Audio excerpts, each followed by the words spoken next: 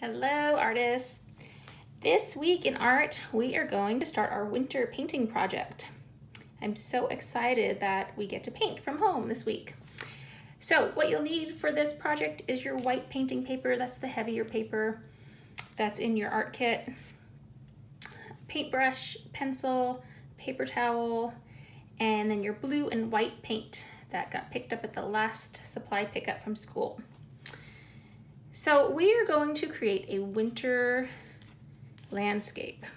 This is going to be the background for our shape fox that we'll make next week. So this week we'll make the background, which is everything that's behind our fox. That's the background for our fox. So to start, you're going to take your pencil and we're going to draw two hills. These are going to become our snowy hills because we're making a winter fox. Two hills. So we're going to do a kind of a curved line right across the paper, and then a second one, a second snowy hill. This can go even into this one. You know, I think I'm even going to do a third hill coming up this way. 3 snowy hills I'll have. So our first hill, we're going to paint all white. Even though our paper's white, we still want to paint that snowy hill white.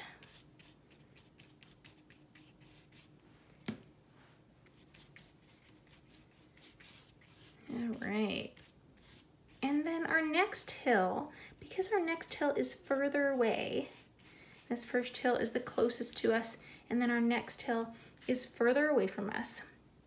I want it to look further away, and to do that, I'm going to give it a little bit of shadow. And what we'll do to create that is mix a little bit of white paint with just a tiny bit of blue paint. That's creating a tint. And that tint is going to make our hill look like it's further away than the first hill. It's tinted just barely. I might even want to add a little more blue to that. I'm gonna grab my cardboard to mix my paint on. You can use even just a sheet of paper to do this. So I'm gonna grab like the tiniest bit of blue.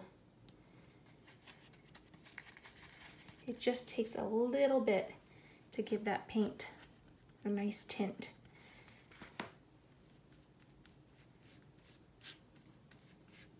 There, now it looks like it's further away and it has a shadow on it.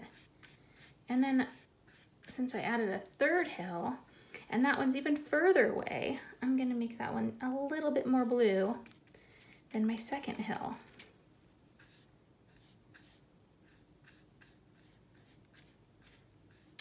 I like that color blue. All right. So now I have 3 snowy hills. And I'm gonna move on to my sky. So I think I want my sky to be pretty dark. I want it to be a winter night. So I'm probably just gonna use mostly dark blue. But if you want it to be daytime, or later in the afternoon or early evening, you might want to lighten your sky a little bit. And you can do the same thing that we just did for the snowy hills. You could lighten your sky with a tiny bit of white.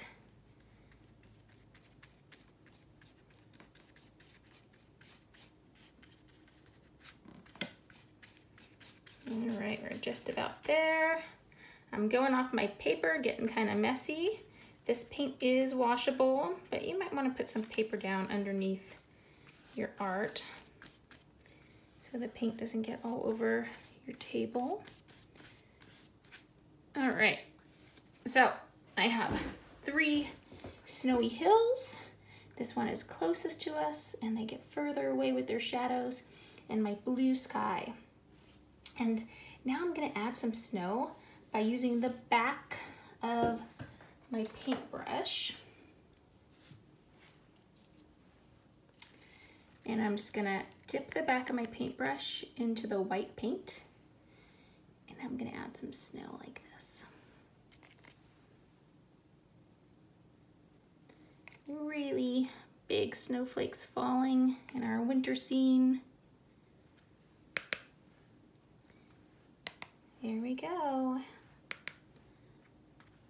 I think maybe a little bit more. All right, perfect. I'm happy with my snow and my sky and my hills. So I'm gonna stop there and I'm gonna put this somewhere safe to dry. And then next week we get to add the star of our art, which will be our shape fox. So keep your paintings somewhere safe, let them dry and bring them back next week and we'll add those wonderful winter foxes.